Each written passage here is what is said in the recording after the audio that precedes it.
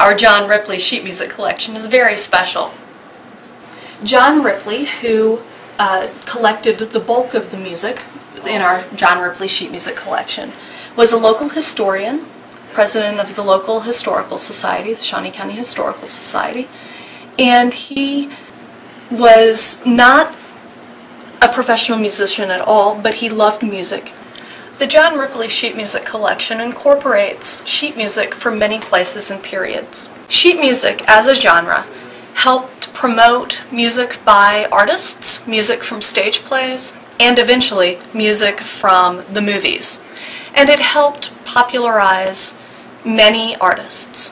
One that you may be familiar with is right here in the center of our table. It has influence on both us locally and on the nation at large. Judy Garland starred in a movie and sang a song about the Atchison, Topeka, and the Santa Fe. As you see, this sheet music has her face on the cover. It was not unusual to have the person who first premiered the song or made it popular and have their face on the sheet music. Just like on your favorite CD cover, you might get the band or artist today. To be truly sheet music, it is one song in a paper format, often slightly oversized or very oversized. Collectors today appreciate the cover art, artists who would do art specifically for the sheet music, and this was how they made their living or part of their living. If it was something related to a movie or Broadway play, often the cover art would be done by the same artist as the posters to promote the play. A lot of these were just independent songs, and especially in the early days of radio, people wanted to learn how to play or sing in their own living room because they couldn't have it on CD or record at that point, and so the only way to repeat the song and learn it was to play it yourself. Sheet music also helps us remember different eras in our country's history, and some of those are not as positive as others. This one, Mammy's Little Coal Black Rose, reminds us of the time in the 1800s when slavery was a reality of life in the United States.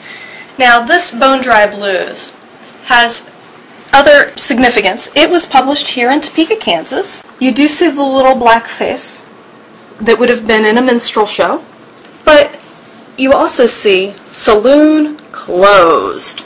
It is a blues song memorializing the fact that Topeka went dry. You'll also see Topeka by gentleman H.W. Jones, one of three H.W. Joneses who was a composer here in the Topeka area, again published in Topeka. A female composer, Isabel Arthur, who wrote When the Bloom is on the Cherry at Sardu, premiered here in Topeka, although obviously it had a larger publication, published here in Topeka, but did make its way around the country a little bit.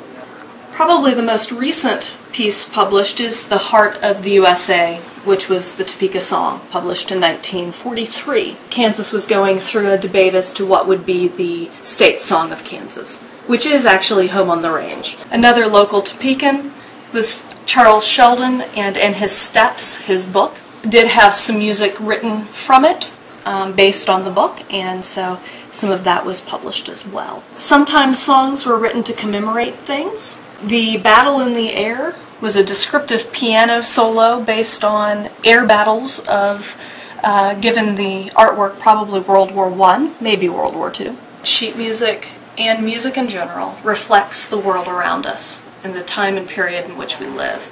This is just a very small sampling of our sheet music collection. This sheet music collection is very special. It is unusual for a public library to have such an extensive sheet music collection. Usually these types of collections are in music libraries and university libraries where serious research is done on sheet music. The Topeka and Shawnee County Public Library has always had a strong emphasis on art and music in their collections. We have a significant fine arts collection, we have our gallery, and we have this wonderful sheet music collection. It used to circulate. Many of these items were able to be checked out. However, as sheet music ages, it becomes very fragile, and so we have had to take it out of the circulating collection and keep it in our special collections. However, it is still accessible. If you come in and ask for one of the pieces of sheet music, we will have to run to the basement and get it out of our storage down there, but we can get it for you. You cannot check it out, but it can be photocopied. And most of it is out of copyright, so we aren't even depriving anyone of their due access to the income from the sheet music. To us, it's important to have this available because these are the popular songs of time and days gone by.